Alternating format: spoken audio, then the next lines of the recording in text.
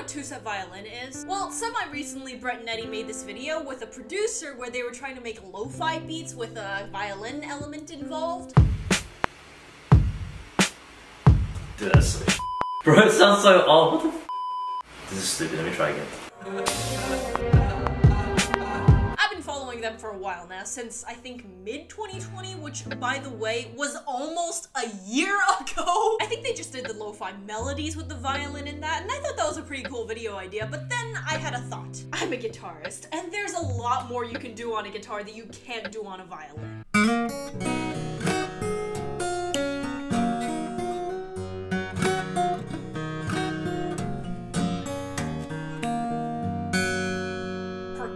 For one, you can probably have a lot more innovative harmonic techniques, tapping's a lot easier, articulations are different, etc, etc, etc.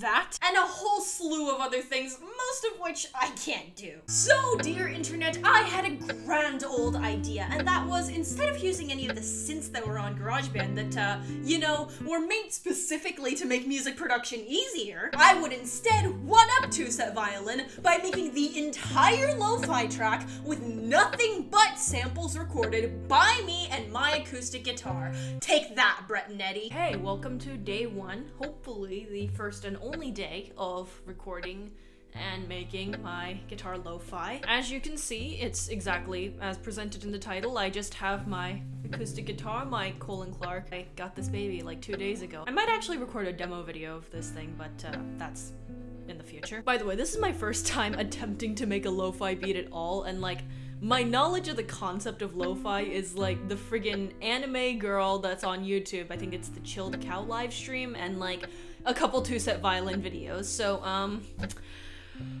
wish me luck. Probably gonna do like a 2/4 kind of.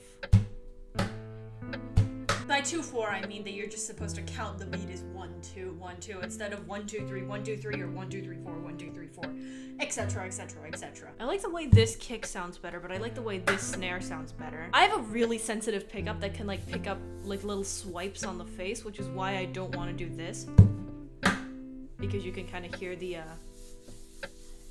that sound. Maybe if I just record them separately and then edit it together. That sounds really fucking manufactured though, doesn't it? Let's see how it sounds. Normally a kick drum gets overshadowed by other elements, so if it's not dry enough, then it tends to be okay.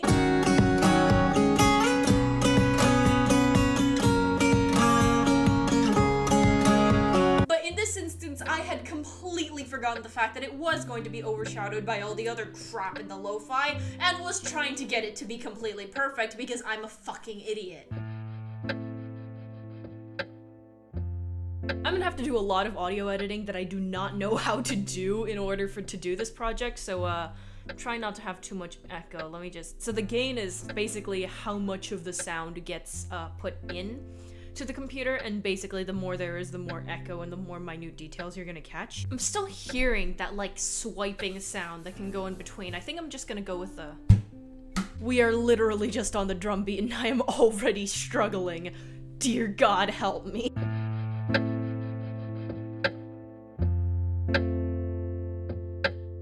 Okay, so I have the basic idea of what I want to do. With like the drum beat, I'm just trying to make it as simple as possible. Now I guess I just have to like EQ it. I'm not sure how to do EQs. I think it's like maybe boosting the bass, cutting some of the mids, whatever. I mean, that's what you're supposed to do with like pickups anyway, right? So I'm just gonna experiment and see what happens. Okay, now we're getting into the part where we're actually talking about the, you know, the music. Jesus Christ, it has taken me 24 minutes of just fiddling around with like drum beats and shit. Jesus Christ. I guess we'll just go with like a normal 1 5 6 4 progression. If you guys don't know what that is, basically it's like my explanation in the video that I recorded back then was pretty bad, so let me explain now. A 1-5-6-4 progression, let's say in the key of C, is just going to be A, C, G, A minor, and F progression, which if you lay them out in a row like that, will be shown as 1-5-6-4. Am I seriously gonna write a song with literally just 3 fucking chords in it? Jesus Christ, I feel dirty, like pop music has touched my soul and stolen my... I really sound like so elitist right now. It's a really, really common progression that like thousands and thousands of songs use them. Trust me, once you can play those 4 chords and you know how to use a motherfucking capo, you can play most pop songs. Which is also why, as a person who doesn't really do a lot of pop music, I seem kind of offended by this concept in the video. I promise I'm not that much of a classical elitist.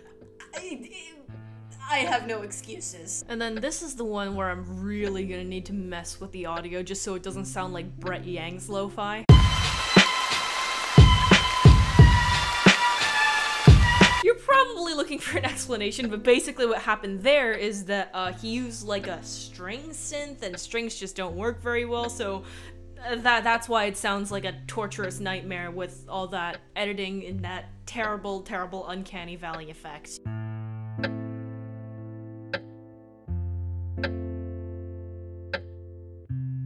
This is so much harder than I thought it was gonna be, my god. This is the progression that I actually ended up going with.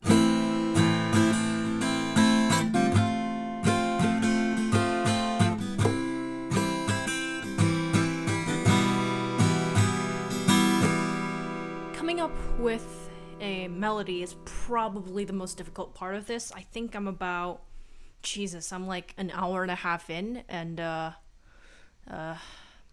yeah, I have about 8 bars of melody here. I'm trying to base it off of Eric Satie Gymnopédie 1 a little bit. I was really surprised about this, but the melody was actually the shortest part of it. I guess the people that say that the melody is the hardest either have had a lot of practice with this kind of thing or, you know, are doing something else than literally only using an acoustic guitar. Because the amount of time that I spent fiddling around with, like, the EQ settings and the knobs and the gain and the whatever, it took forever. I'm not saying that this is difficult because honestly, it really wasn't. It's just that I'm kind of a dumbass and I didn't watch any tutorials. In the end, it's just a lot of trial and error. But right, melody. I kind of loosely based it off of Gymnopédie No. 1 by Eric Satie.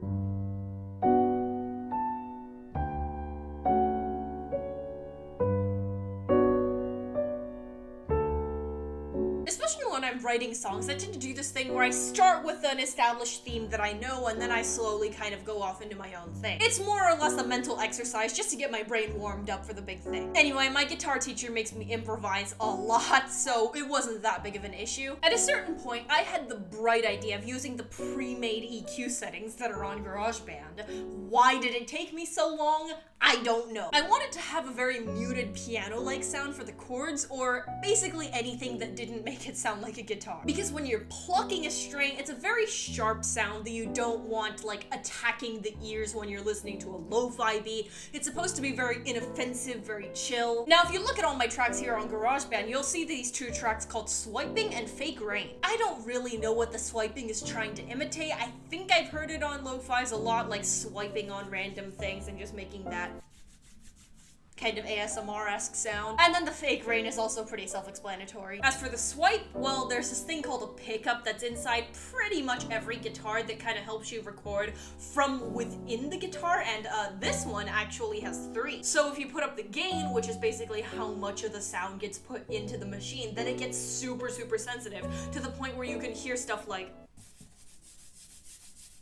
And that's exactly what I did. As for the rain tapping, I literally just did this. Simple. What ended up happening is that I did a lot of audio editing, so with the swiping, I kind of made it really sensitive so that it would come out a lot. And as for the rain tapping, I just kind of cut all the bassy stuff that made it sound like percussion, and so it just sounded like rain. And yeah, that's how to make a lo-fi beat with literally just an acoustic guitar, I guess. My conclusion? It's not hard to make lo-fi. Like seriously, all you really need is just a very basic understanding of chord structure and the ability to improvise a simple melody that's inoffensive and in the same key. So yeah, this project was really, really fun, and I'm probably gonna do more production stuff in the future, though I'm gonna stick to my main fingerstyle type thing. Check out the actual lo-fi right here, and my friend that did the anime-esque visuals for it. Check her out at Pecan Art. She is an amazing commission artist. But for now, thank you all very much for watching, and this is PDB Ash, signing off.